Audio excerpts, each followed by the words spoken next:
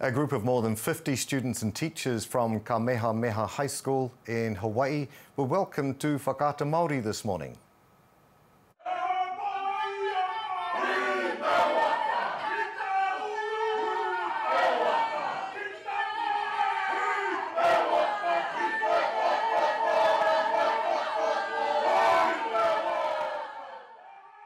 They're here in Tāmaki Makaurau to perform at this year's Pasifika Festival being held at Western Springs Park starting tomorrow.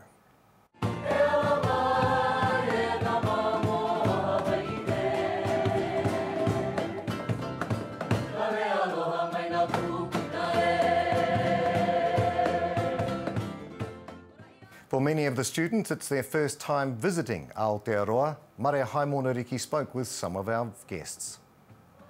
Tēnā koe, ni o tira tēnā koutou e te motu. I'm joined here by Clark Tuitele, music teacher at Kamehameha Schools, Maui. Tēnā koe, nau mai hara mai ki Aotearoa. Mahalo, thank you for having us here today. How excited are the students to be here in Aotearoa? I heard it's most of the first time? Very, very excited.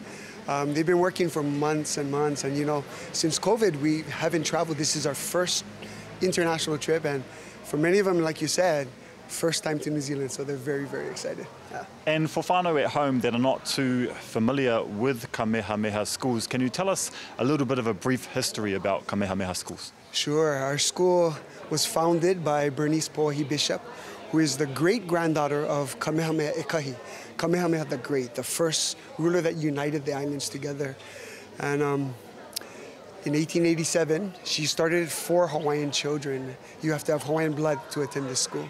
Her belief was that she wanted to educate her people so that our language, our culture is never lost. And do you feel like that vision is being fulfilled today? Slowly but surely, for sure, yeah. And it's trips, huaka'i is what we say, huaka'i like these, to other countries where our kids get to feel the love that our cousins of the Pacific here in Aotearoa have for their own culture. And they leave this trip wanting to become more Hawaiian themselves. And the group is performing at Pasifika this weekend. For those that go down and watch you or the group perform, what can they expect? Is it mostly hula, kahiko? Great question. So our group, really the vision of our group is to perpetuate Hawaiian culture through dance and through song and through oli.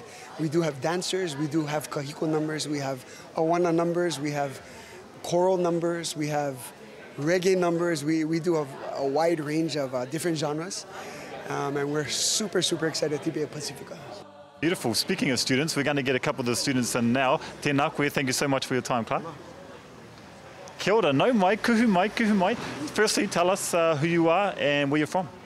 I'm Keakilani Cashman. I'm a junior at Kamehameha Schools, and I'm from Maui.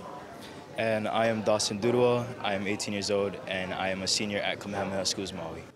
What does it mean to you to be able to attend Kamehameha Schools, Maui? I think for me it's so awesome, and I'm so blessed to have the opportunities that Kamehameha has given me. I'm able to travel to places like this where I'm able to learn about other people and to be able to communicate with other people and learn about their culture. I've been in this school my whole life, and I pretty much grew up in a private school. I haven't been around much public school, but it's like she said, it's a blessing to be able to call myself a student of Kamehameha Schools Maui. There's a lot of things that we learned throughout the years of our lives there, and I can tell from my past self, like till now, that I really have changed a lot. Mauri ora. But the real question is, who has the better football team, Kahuku or Kamehameha? Oh, man, I'm sorry, but I gotta go with the Red Raiders, dude. I agree, good answer. Now, my kids will probably end up going to Kamehameha or Kahuku or maybe Punahou, depending on who has the best football team. Well, tēnā korua, thank you so much for your time and all the best for your performance on the weekend. Right. Thank you.